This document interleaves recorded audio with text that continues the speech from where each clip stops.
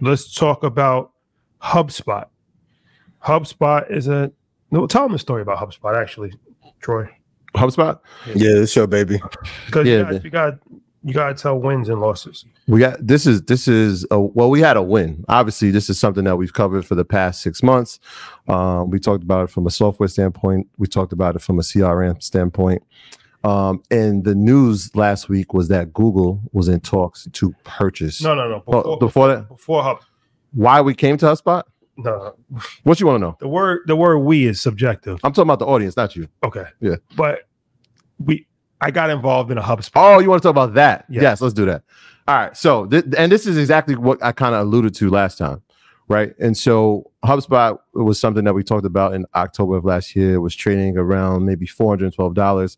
Yep. Told everybody where to get in at. It went on a run, ran up to probably 600. In I think mid-February, right around earnings, I think their earnings closed February 13th or 14th. I said, all right, I'm watching the news. I'm looking at all the price targets getting raised. I see this thing going to at least 750 to 800. And it's crazy because after the earnings report, all the consensus was like, that's where it's headed. I did something that I usually don't do. Oh, God. What happened? I went short term. Only because, and if you look at some of these smaller cap companies, their expiration dates don't go out as far, right? So like an NVIDIA will go out to January, even June 2026. There might be even December at this point. I got to check. But smaller companies with smaller caps, they might go out to maybe March or June of 2024. Mm-hmm. Or at sometime the latest will be September 2024. And so the options to go out longer aren't as vast. HubSpot was one of those. I did a short-term play.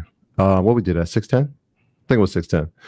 We watched it fluctuate, and when I looked at it, I said, yo, I didn't do my stop loss. And so it went up, it fluctuated, it went up, it went down, the percentages kept changing, got back to, it almost got about even. You gotta tell. Let me tell this whole story. Go quickly. Tell from your perspective. All right. So here's the thing. So we get. He tells me like, "Yo, HubSpot. This is the play." I'm like, "All right." So I put money into this HubSpot option. Like he says, short-term options always get me nervous because there's too much that can happen. Right? It's a lot of things that's out of your control. Any variables. Anything can happen. So HubSpot, they have like crazy earnings. They blow out their earnings, and he calls me and he was like, yo, happy birthday. Like HubSpot is about to. Oh, you talking to Ish? You're gonna be up 100. You're gonna be up 100% tomorrow. And I said, we'll see.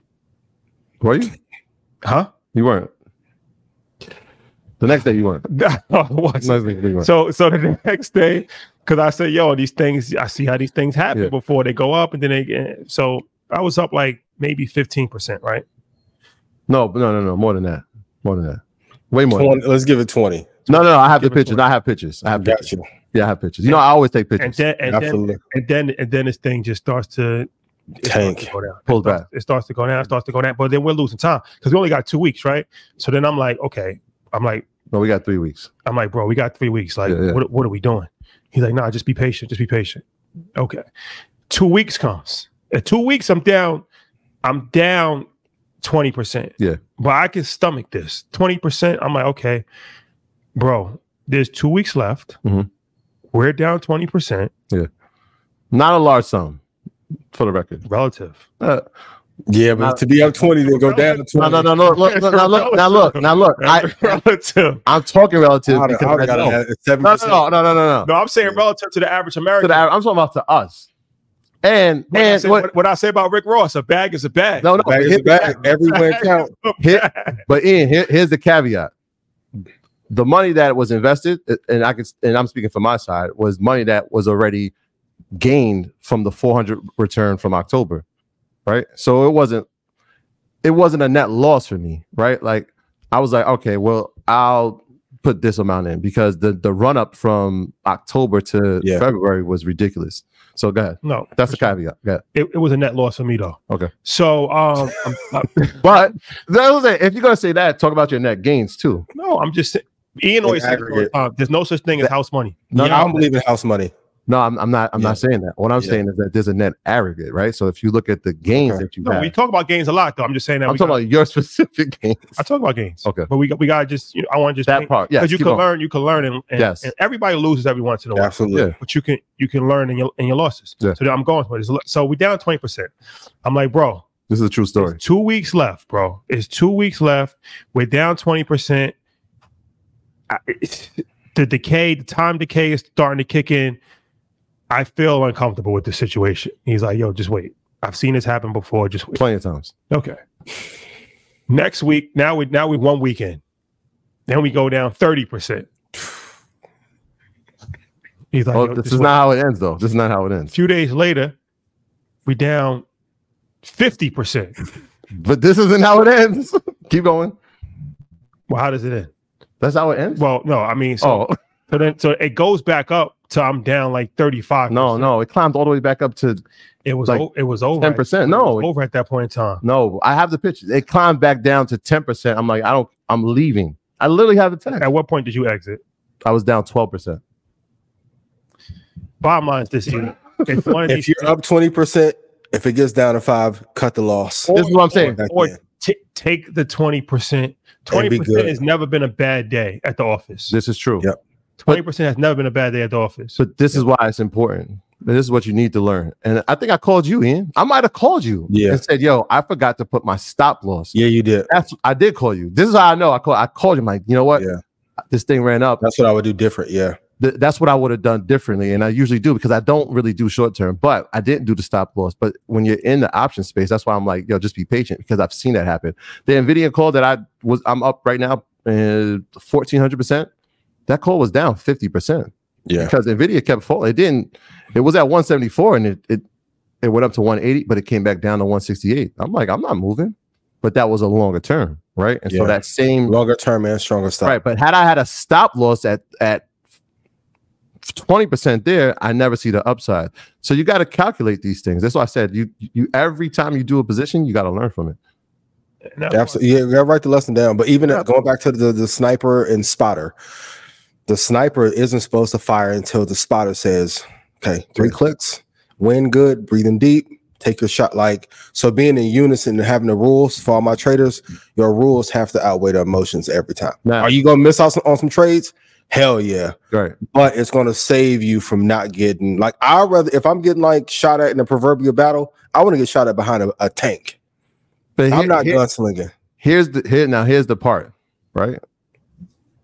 After it expires, I think it was a March 15th call or March, whatever that Friday was, right?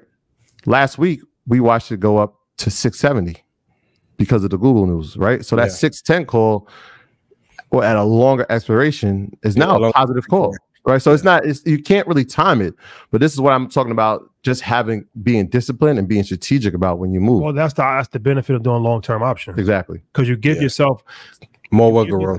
More wiggle room. You give yourself a wider runway, right? Because anything can happen when you start playing in shorter time frames. Now, even if good news comes out, it could have got delayed. We could have got COVID 3.0.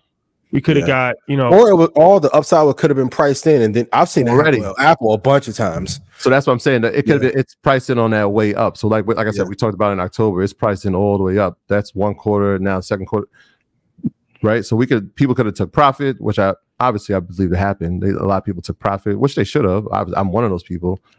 Now we're starting to see that new cycle. You're starting to see mergers and acquisitions. Now the Google thing is not even a guaranteed thing, right? That's just a rumor that it could happen. But that rumor alone, for them to be associated with that company in this space, right? When we're talking about who's in that space with them, the reason we were even looking at it, and I say we as an audience because it's something that we spoke about, was because we looked at Salesforce. We said, all right, well, if that's number 1 in CRM, who's number 2?